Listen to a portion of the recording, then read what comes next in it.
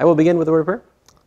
Heavenly Father, we thank you for this day. Thank you for these students again, Lord. And just pray you be with us, help us to understand a little bit more about integration today, Lord. In your name I pray. Amen. All right, an example.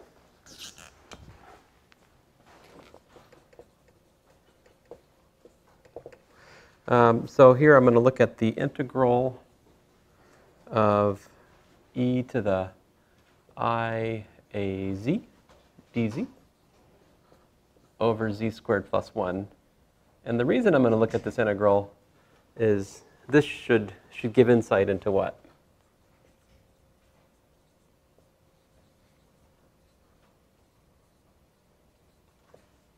Things like the integral of, I don't know, cosine of ax over x squared plus 1, things like that. All right. Because if we look at this on the region we were talking about last time, right, like d sub r, well, the boundary of dr, I guess I called it. If we look at that on the boundary of dr, then, and I'll remind you, this is dr, right? So we've got our r, we've got our minus r over here. So I guess a point up here, gamma, would be, I guess I use z. Z would be equal to, what, r e to the I theta, for what it's worth.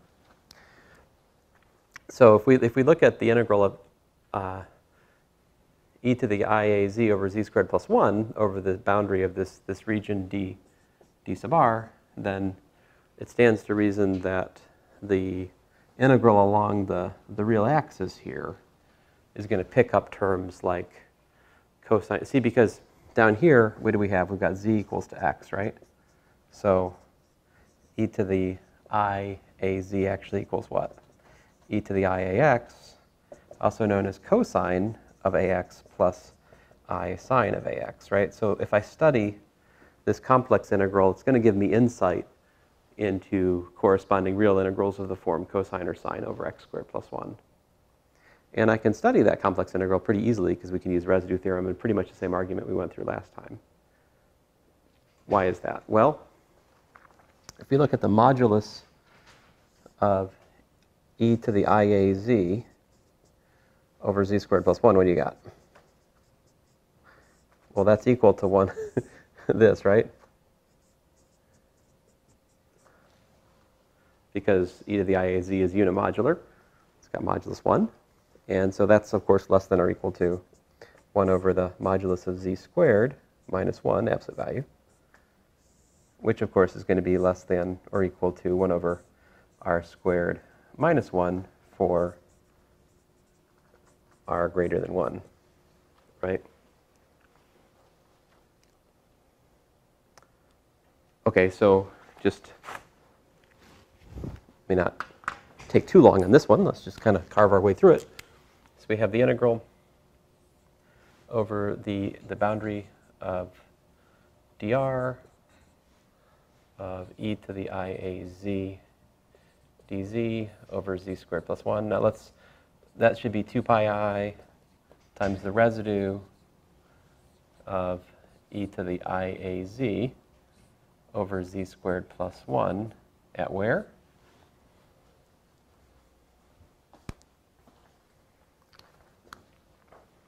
What's the singularity of the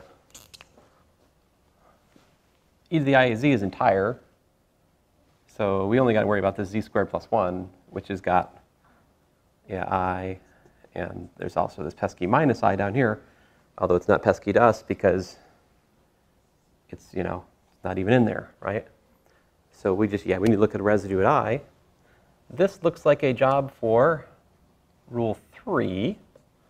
So we're looking at 2 pi I times, how's it go? E to the I a I divided by 2 times I. So here I'm looking at f of z naught over g prime of z naught, I believe was the rule, right? That's the residue of f of z over g of z, given what about g?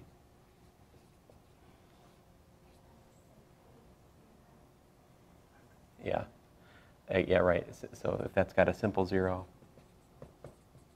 if g has a simple 0, then the residue of f of z over g of z is just f of z naught over g prime of z naught. And so what does that work out to? The i's be canceling, the 2's be canceling. You got yourself a pi e to the minus a, right? Yeah.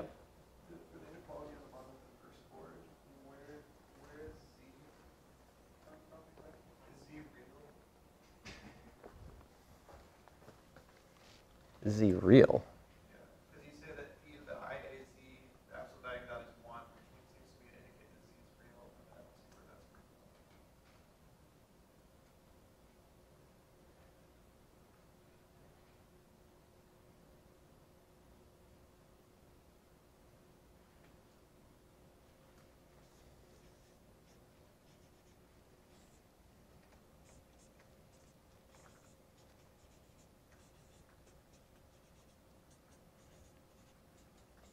No assumption that W is real.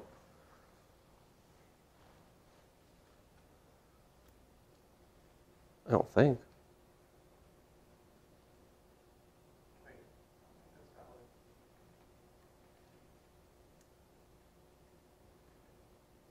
Because e to the minus IW is not the same as minus e to IW. Maybe I'm missing something.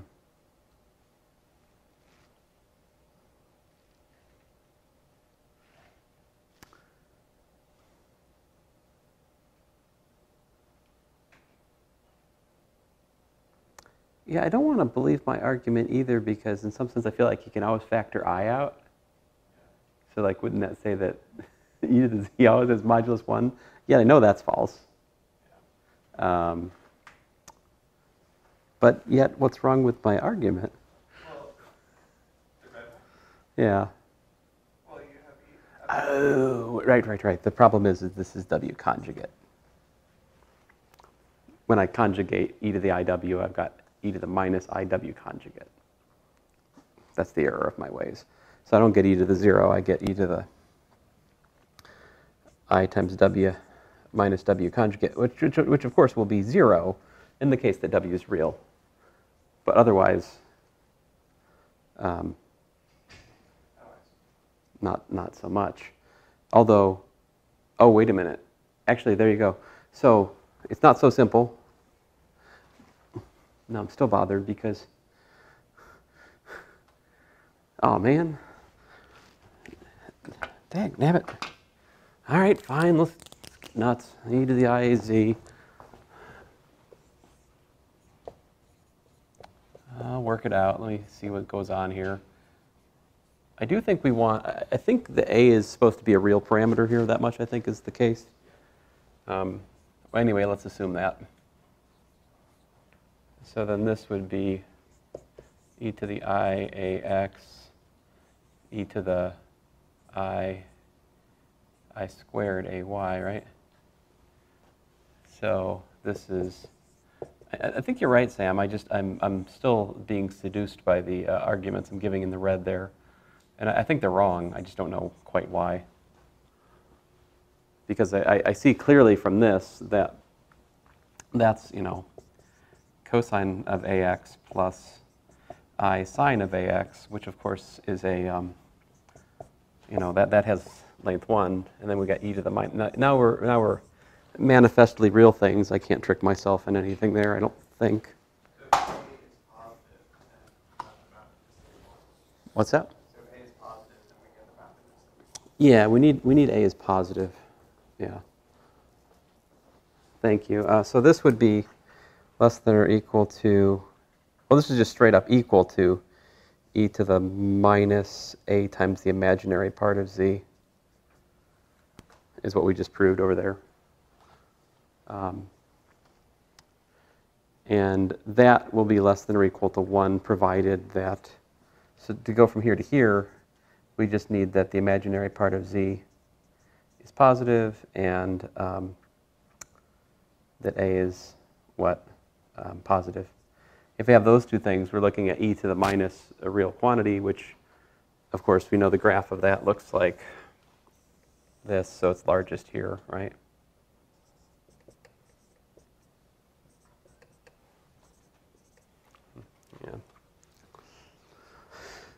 fair enough. I do need to know that A is positive, and but then I think we're okay on the half circle at least. That's where I'm thinking about.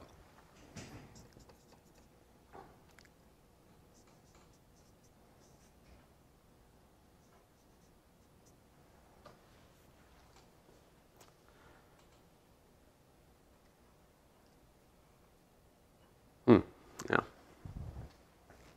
Okay. So, right, well, let's continue on. Hopefully I won't do anything else so sketchy.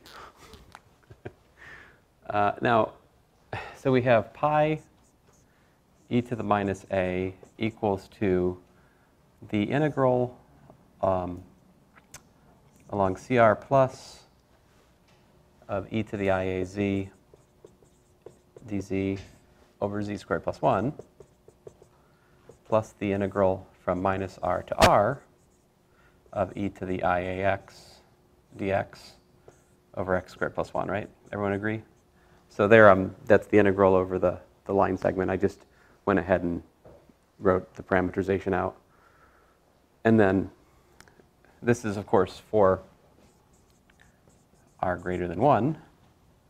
So let r go to infinity and find that pi e to the minus a is equal to the limit as r goes to infinity of the integral from minus r to r of e to the I ax dx over x squared plus 1, since the limit as r goes to infinity of the integral over CR plus of e to the IAZ dz over z squared plus 1 is less than or equal to pi r times what? Times 1 over r squared minus 1 limited. Well,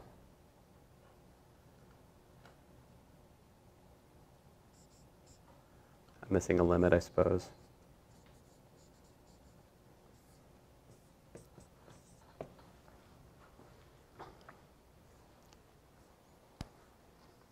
So then what's this? Well, then this, of course, we can break up into the integral from minus infinity to infinity. Well, the real part of that's cosine of ax dx over x squared plus 1 plus I times the integral from minus infinity to infinity of sine of ax dx over x squared plus 1.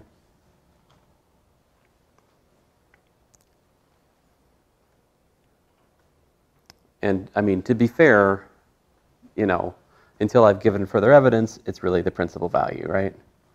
Because otherwise I don't know for sure that the real and the positive and negative part of the infinite integral separately converge, right? If I also know that, then I can erase the principal values and say equality here, right?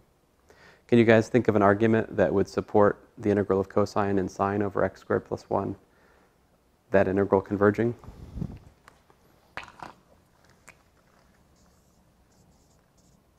How about this?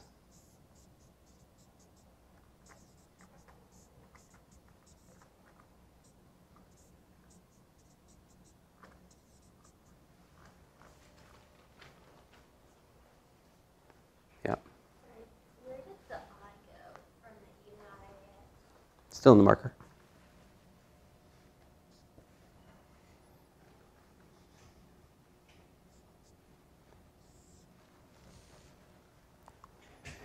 So it's easy to see that we could compare the integral of sine or cosine over x squared plus 1 to the 1 over x squared plus 1 integral, right? Because I'm making the denominator larger, the numerator larger than cosine, right? Cosine is at most 1, and I can make the same argument for sine. Sine is at most 1.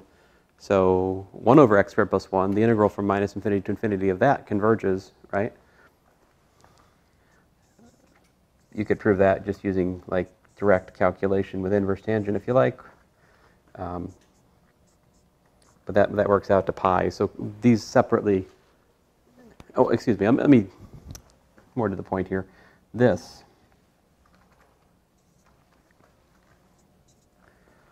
The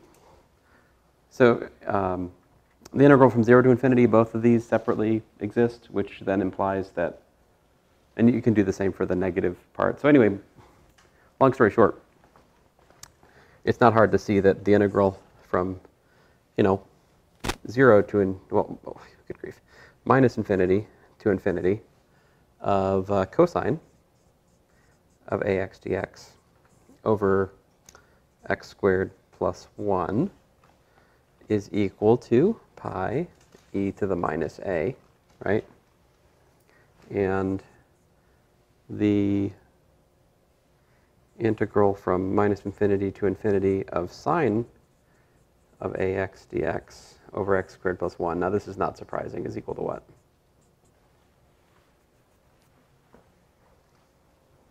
What's that? Yeah, 0, because there's no imaginary part of there. So any questions about this here? So if A were negative, then we could use the lower half just expanding to... Ah, very good, yeah. If A were negative, we should flip this thing over and, use the lower disk, yeah. What Precisely, yeah. we get like pi u to A. Yeah, I think that's right. Because we'd get the other residue. So we put in minus I instead of I there. I think we get pi e to the A. Right. Now, there's another way you can look at this.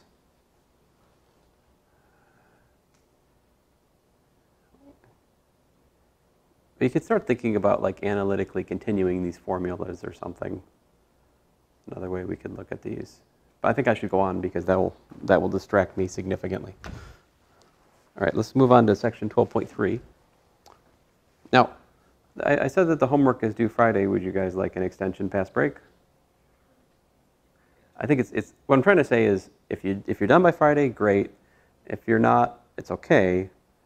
I think it's healthy to be done with that part of the homework by Friday, but I would understand if you didn't quite have some of the last ones done yet.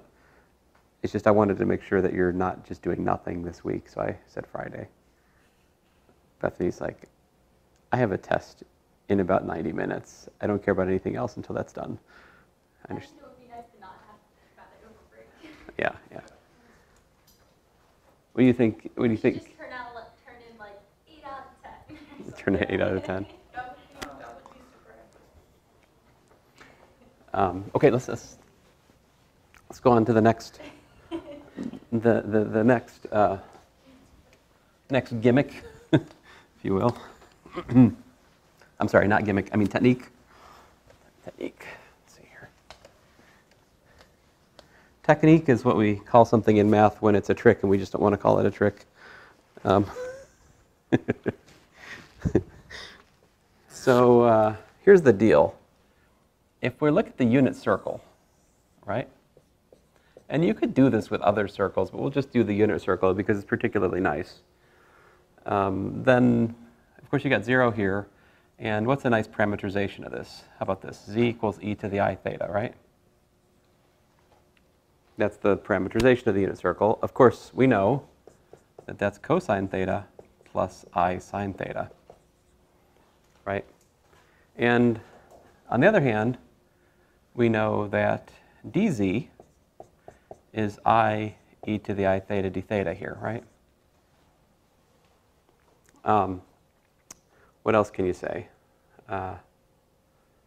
Well, let's see here. So what I'm looking for, what I'm after right now is we want to derive, let me say it this way, we want to solve for sine, cosine, and d theta in terms of z and dz.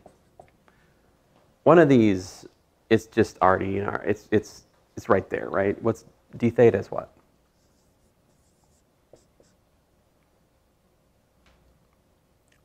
One over I e to the I theta dz, right? And then what's that? That's, right, dz over iz. So there's one thing down, right? You can use that. Oh, what if we look at z bar? What's z bar? It's cosine theta minus I sine theta, right?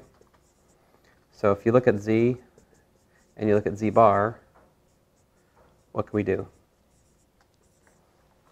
We got ourselves a cosine theta is 1/2 z plus z bar, and we got ourselves a sine theta is 1/2i z minus z bar. But what is z bar here?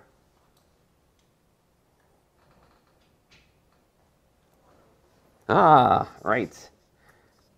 Z bar is e to the minus I theta, which is 1/e to the I theta, which is 1/z. So I think we have it. Let's collect our thoughts. What do we have here? We have a way of translating cosine theta, sine theta, and d theta in terms of z and dz on the unit circle.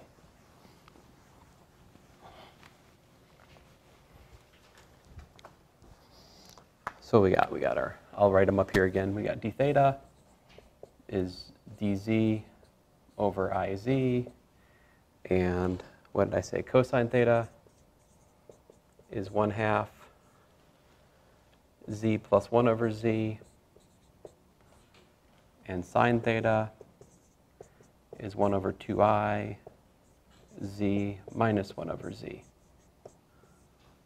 This is all for z equals to e to the I theta, right?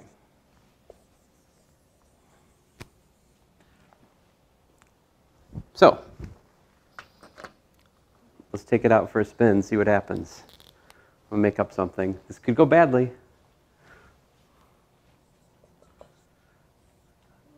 Let's see, do d theta over, I don't know, let's try something nuts. Sine theta plus cosine theta. Let's see what happens. Maybe something horrible will happen. I don't know. I just made this up. I could look at my notes and find one that works out all cool and stuff, but let's do something out in the wild, an untamed integral. Let's see what happens. I mean, I think I can do this actually with Calc 2 terms. I'm hoping, and I want to look at the integral from 0 to 2 pi. So I'm pretty sure that that's going to be 0. But let's see if we can see why it's 0 in terms of contour stuff.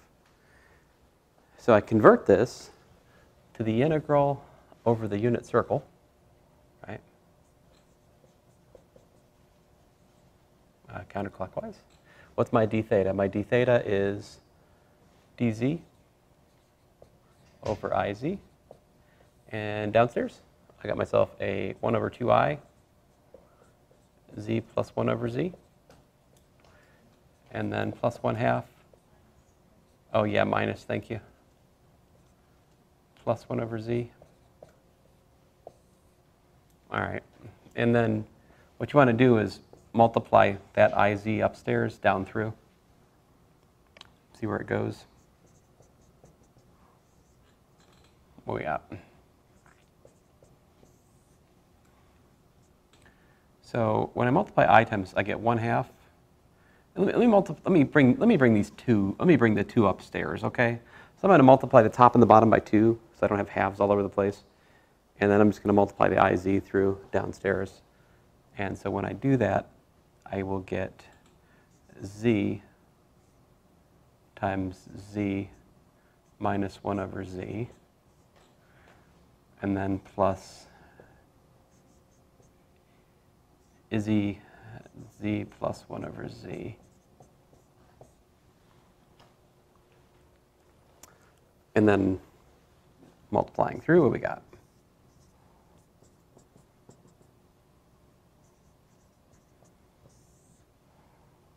Looks like we've got 1 plus I times z squared, right? 1 plus I times z squared. And then plus what? Plus I minus 1.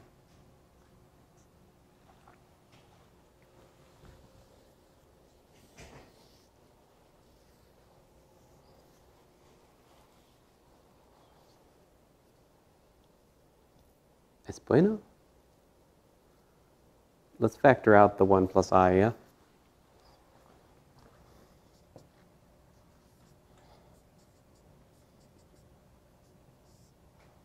And let's make it a 2 over 1 plus I. So there's a 2 there.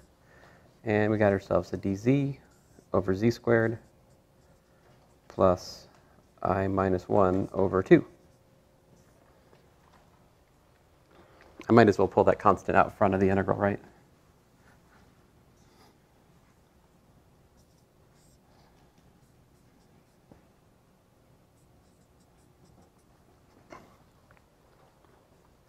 So where is that quadratic in the denominator 0?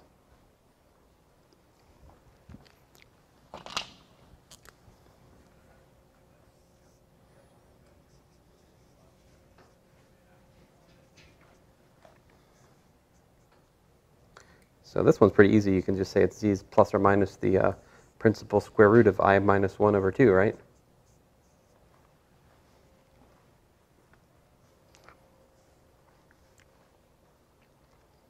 What is the principal square root of I minus 1 over 2?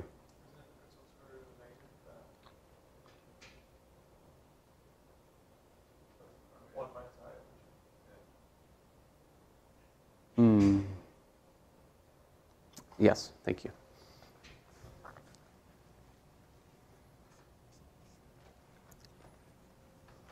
So what is that, though? I mean, this is 1 over the square root of 2 times 1 minus I over the square root of 2, right? So think about that geometrically. That's like this. So that's 1 over root 2 e to the minus I pi over 4. So this is plus or minus e to the minus I pi over 8 over z square root of 2? No, 4th root of 2.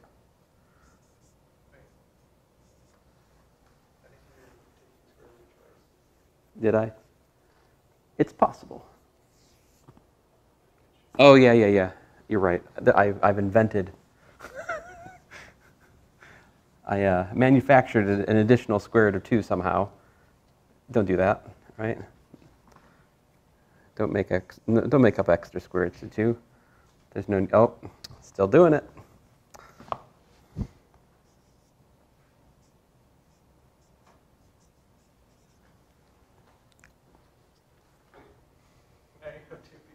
No, I have too few. I think it's 1 minus I is used as times 5 over 4, and then you divide that by 17. So it's I equals all. You should have that answer divided by square. Why? Because you can just factor out the square root of the 1/2 from the beginning and say, okay, we have 1 over the square root of 2 and then times like the square root of 2. Oh, wait, no. Because I think that, I mean, I don't disagree with you. I think 1 minus I over 2 is, the square root. I mean, this is. Where's the square root of 1 minus I? Well, this is that, right? Disagree? Oh, I see.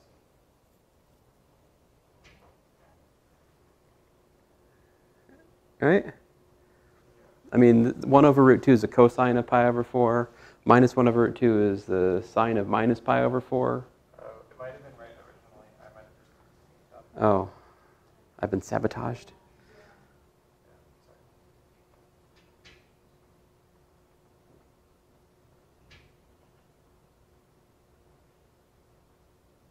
Yeah, I think you were actually right originally. Oh, man.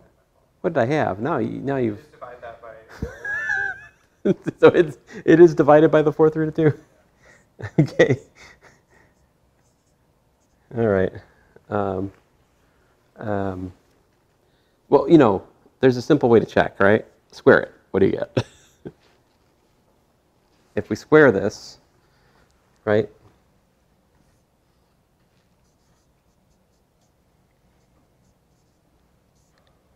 What happens when we square the 4th root of 2? We get e to the minus pi I over 4 over the square root of 2.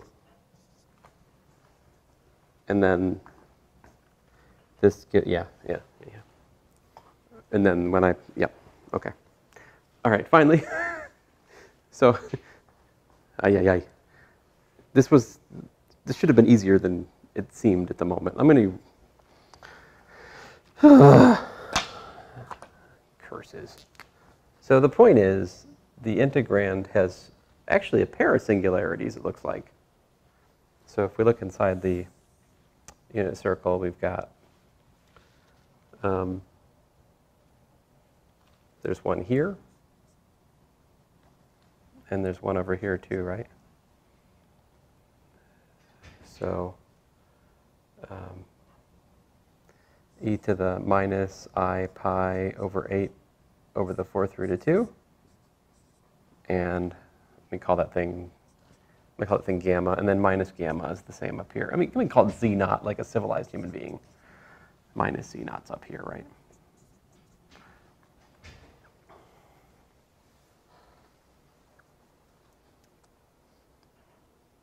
Okay, then what? Can I erase the red stuff? Are we okay? All right.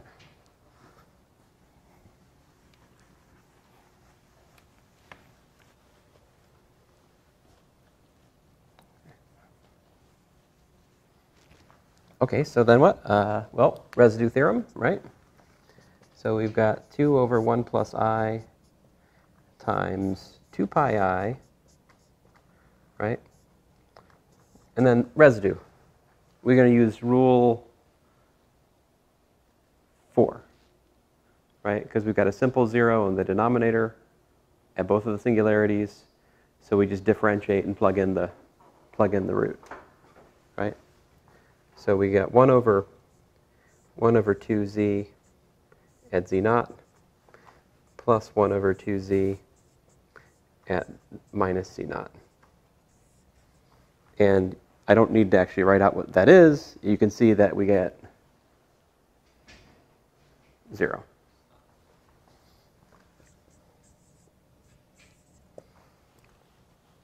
Now, is that the right way to do this integral? I think it depends on what your purpose is, right? If your purpose is to explore section 12.3, then this is a good way to do it, right? If your purpose is just to do this integral, then this is wrong, what we've done. It's a very foolish way of doing this integral, because I'm pretty sure sine plus cosine can be rewritten as a single. Oh, but it's still reciprocal. Oh. Ooh. Well, I know sine plus cosine is also never 0, so this is actually not an improper integral, but it does give me pause.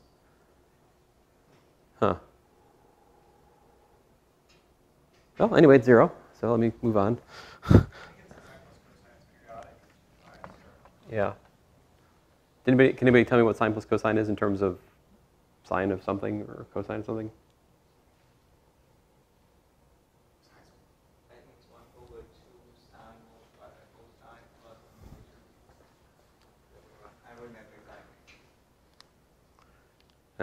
All right. What's that? Just Google it. I think it comes from the normal sine formula evaluated and He told me to just Google it. Guess cracking me up. A more exciting one. Anyway, it might be possible to, if we were really fresh on our trigonometric technology, to do this in a real way, more simply, right? But that's probably less true of this one. So this is the one I have in the notes, right? And so again, same technique. So you got like dz over iz, and then you got 5 plus 4 over 2I, z minus 1 over z. You multiply the iz through.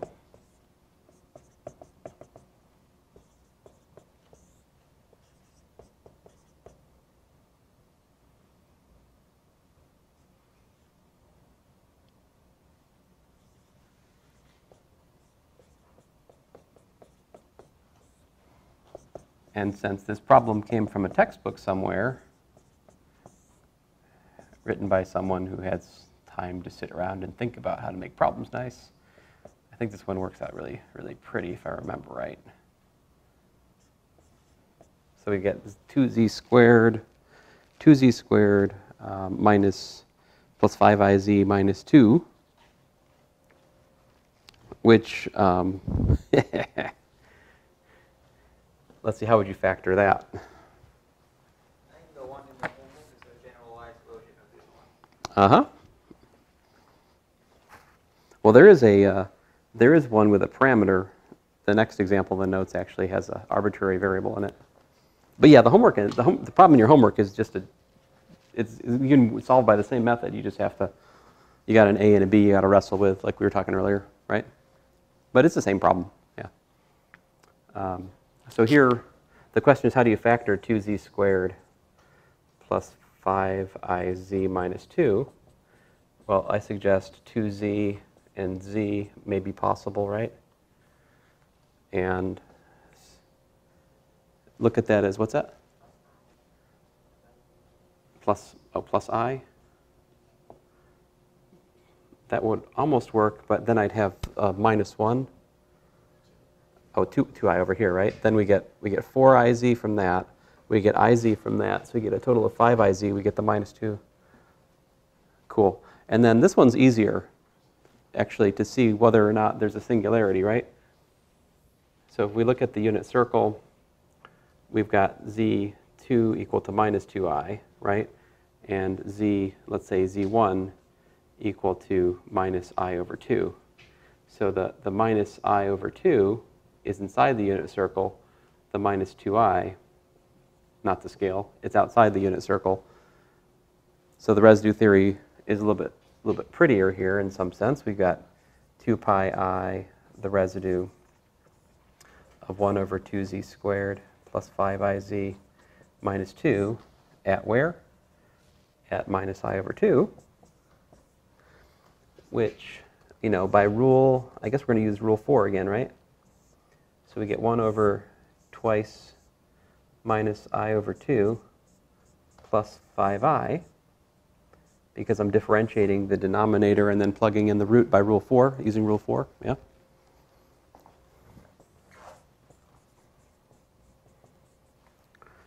And then what's that?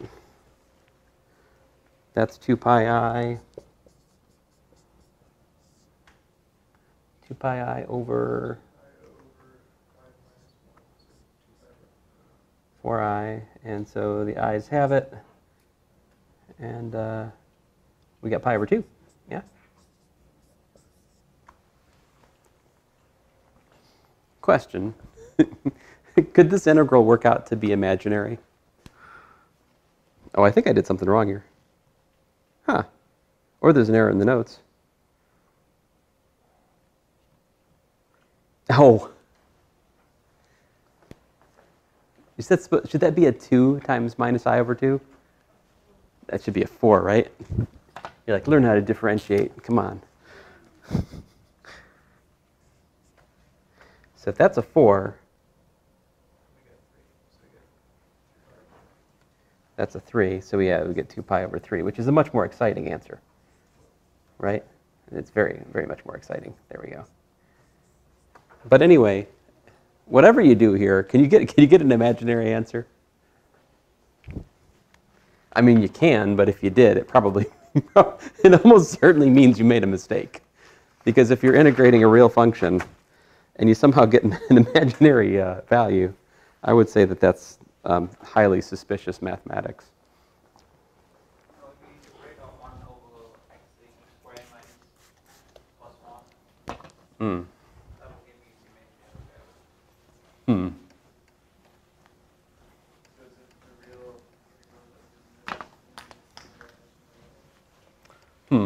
You're wondering if there's are there real integrals which diverge to imaginary values? I don't know. That's an interesting question. I'm not sure what the answer to that is, right off the top of my head.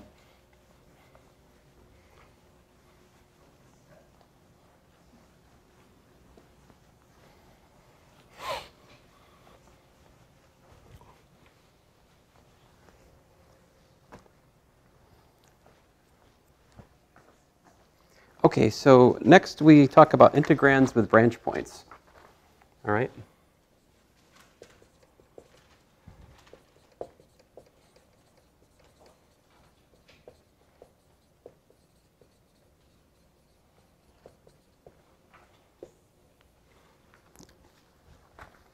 So let's get started with one of these. Best way to illustrate is by example here.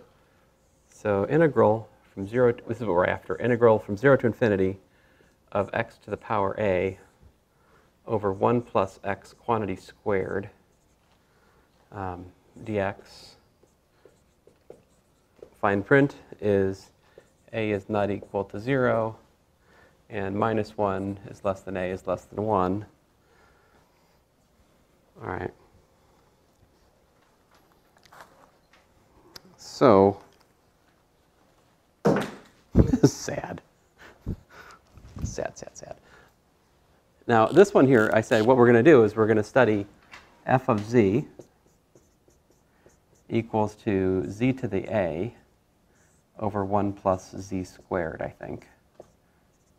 Which is not, that's kind of straightforward.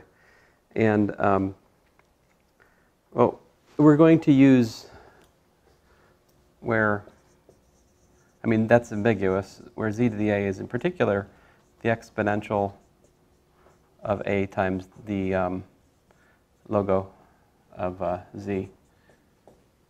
So that one has the jumps on the positive real axis, right?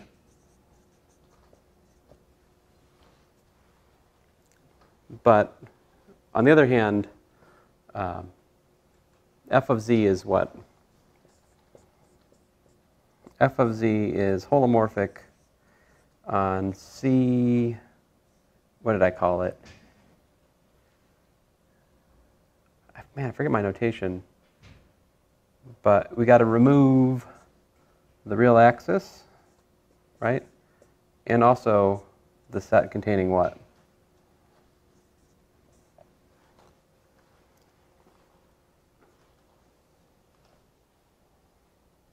What's another trouble spot for z? Yeah, minus 1. It's a little bit easier than our first example, right? So we got to, now on the other hand, at minus 1, we just have a double pole, right? Looks like we just have a double pole at minus 1, so it's not too bad. And so this is where the keyhole contour comes into play. We've got to avoid the positive real axis, and we've got to avoid minus 1. And so the answer to that is the keyhole contour. We draw it.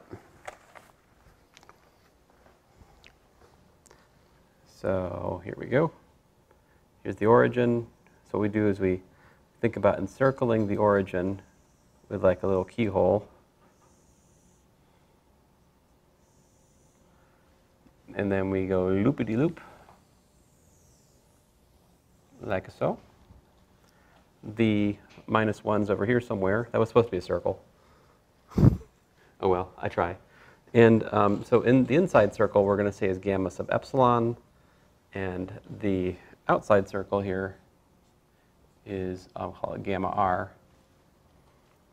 This, going this way, we'll call L plus. Going that way, we'll call it L minus.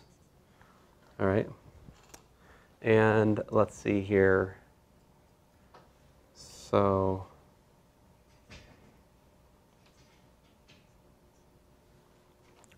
have I given... Oh, man. Well, this picture is, this is unfortunate.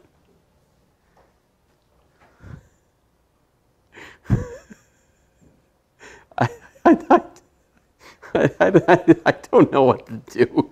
This diagram's throw me under the bus because I've got an arrow going this way here. I've got another one going that way there. I'm like, what, dude? What's that? Yeah, let's for the the grimacing Pac-Man or the keyhole contour. We want. So I think we should, go like that. But that means then this one's okay. Oh, okay. So then it's okay. So it's just that one arrow is garbage. All right. Now that we got it. So what you're going to do then is you're going to integrate f of z dz over, call this thing r sub epsilon, and, well, r is a bad letter. How about d? And it's got two things. It's got an r and an epsilon. So over the boundary of d, depending on r and epsilon, and that's going to be what? The integral along L plus the integral along L minus plus the integral along gamma r plus the integral along gamma epsilon, right? Did I just use gamma because it looks like an upside down L? I'm not sure why. So just to give you, I mean, we obviously can't do it. We have like a minute left or whatever. We have 0 minutes left, which means we have 2 minutes left by my time. But no, I should behave. So long story short, we're going to look at two limits for these kind of problems. What you're going to do is you're going to shrink the inner circle to 0. And you're going to expand the outer circle to infinity. And then we're going to give ML arguments that will show that this piece goes to 0 and that piece goes to 0. And then on the other hand, the L plus and L minus, they're not the same thing because the phase factor is different above and below. You've got theta equals to 0 up here. You've got theta equals to 2 pi down there. And so that distinction in phase gives you a different power function above and below. And so the integral is non-trivial. But anyway, we'll finish this Friday, of course. But that's the idea of the keyhole contour when you got to work around a branch cut. Yeah. Anyway, thanks.